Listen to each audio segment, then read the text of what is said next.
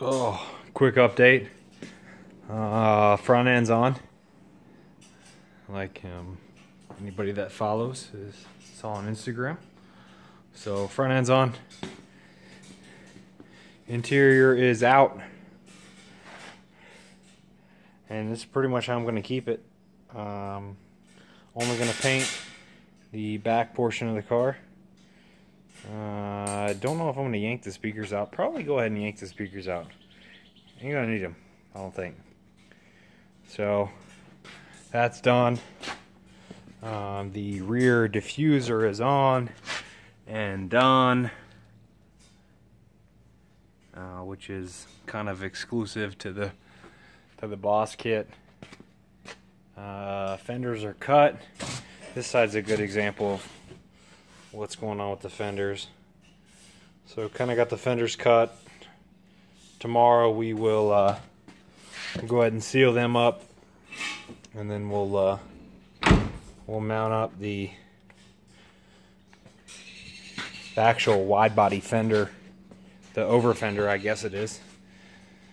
But yeah, fitment's pretty decent. None of this is actually bolted down.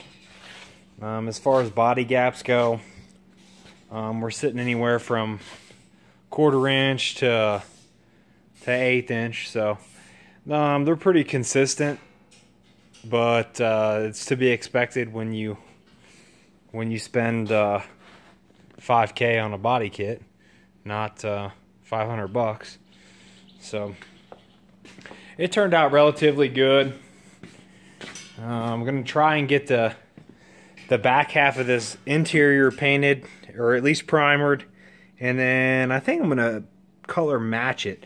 I had thought initially just fuck it, let's paint it black, and then we still may paint it black. I haven't made up my mind yet. So yeah, this side's not really well lit as far as